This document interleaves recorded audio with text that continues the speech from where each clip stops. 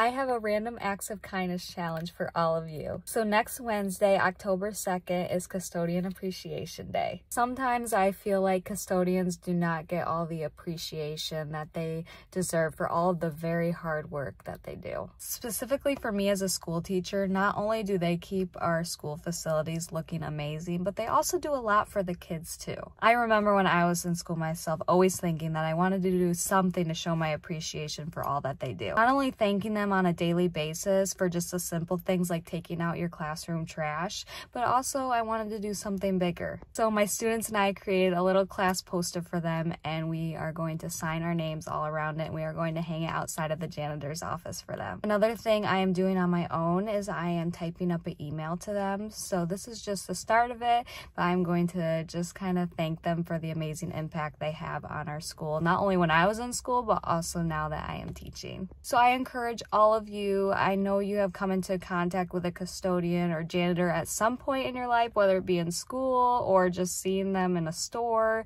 anywhere you go. I encourage you to just give them a thank you for all that they do.